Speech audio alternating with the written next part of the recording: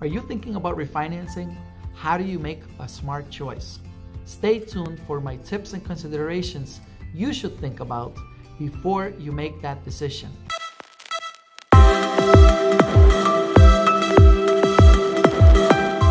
And stay tuned till the end if you have a second mortgage to find out how you can also refinance your first mortgage without paying off or discharging the second mortgage. Everybody's talking about it. The interest rates are very low, and now is the time to refinance. There has never been a time for better rates. How do you make a choice of what's good for you? Here are some factors you need to take into account before you make the decision to refinance your current mortgage. First, what is the reason that you're refinancing? The most common reason for refinancing is simply because you are getting a better interest rate. That's what we call a term refinance. So simply stated, if you have a 30-year-old mortgage and you have 5% interest rate and the interest rates right now are 3.5%, you'd definitely be saving some money each time you make a payment. Alternatively, another refinance type is what we call a term refinance. Let's say you're having difficulty making your payments and you currently have 20 years left on your mortgage. You could simply refinance the same amount of money, whether it's the same rate or a higher rate, by the fact that you could restart on a 30-year mortgage. Your payments would decrease on a monthly basis. Last, we have what we call a cash out refinance. A cash out refinance is one where you personally want to cash out part of the equity in your home and use it for other reasons. When you do a cash out, you do not get the benefits of a term refinance. A term refinance has the restriction that you cannot get cash out or limited cash out, usually to no more than $2,000. A cash out specifically has the purpose of you taking out the equity in your home so that you could use it for other purposes. Because the bank's giving you that liberty to use it in any way you want, the bank will charge you anywhere between 0.5 point to 1.5% more than the standard rate that you're used to. But if you're an investor, that may still be a wise choice if you need the money for college expenses, to rehab your house, to remodel part of it, or to use the money as a deposit on another property or investment that you have pending. You decide to do a rate refinance. Don't forget that you have to factor in how long have you been paying your current mortgage. Although your mortgage payments will be less, make sure that the benefit is a result of a reduced interest rate and reduced monthly payments, and not because you have paid for a significant period of time and you're stretching out the mortgage back to a 30-year loan.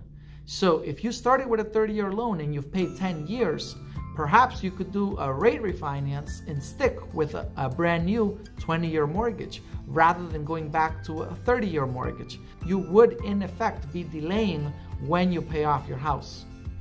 Many people choose to refinance a 30-year mortgage into a 20 or 15-year mortgage simply because the interest is lower. But you may be putting a higher burden on yourself to meet your mortgage payments. As an alternative to refinancing, you simply have the option of increasing your principal payments every single month. You can go to a website online that gives you the option of factoring in how much additional monthly payments will reduce your term of the mortgage. It can give you calculations on how much will an extra 50, 100, 200 each month reduce the life of the loan. Alternatively, you can make periodic payments every 3 months, every 6 months, or at the end of the year when you do your taxes, you could simply use your tax reimbursement as an additional payment towards the principal of your loan. That will significantly reduce the term of your mortgage. A lot of people enter into a refinance for the purpose of consolidating debt. Now, if you have 2 mortgages and want to consolidate into 1 mortgage, that might be a good idea. A lot of people propose that you get out of credit card debt, which might be anywhere from 15 to 25% interest for a mortgage. While it is true that a mortgage has a significantly lower interest rate, the only problem I have with that is credit cards are not secured, meaning if for any reason you had financial difficulty in the future, you do hypothetically have the option of filing bankruptcy and eliminating all debt. Not to say that that's a primary concern on your behalf, but the moment that you grant a mortgage and pay off the credit cards, you in fact converted all credit card debt into a secured loan. Now you absolutely have to pay it because you put the home at risk. If you're in financial stability, are responsible, and want to pay, I mean, that is an option. Do take it into account when you make that decision. I've come across other financial advice and tips that simply say nobody should ever make unsecured credit card debt secured with a mortgage. If you watch to the end, here's my special tip for those that have 2 mortgages. If you think that you cannot refinance, think again. Many lenders who are in second lien position, and if your property has significant equity, are happy to allow you to refinance the first mortgage without a problem.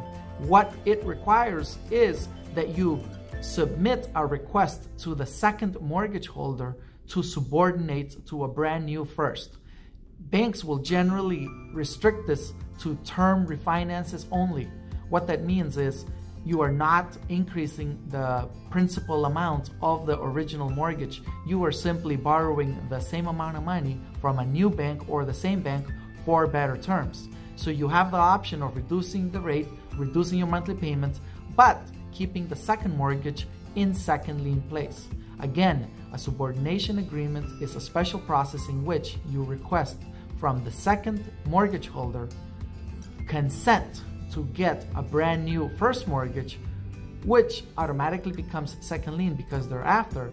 But the subordination agreement says, notwithstanding a new mortgage being recorded, we agree to voluntarily go back into second place or second lien on the title of the property. If you've enjoyed this content, please share it with a friend and don't forget to subscribe. Stay tuned.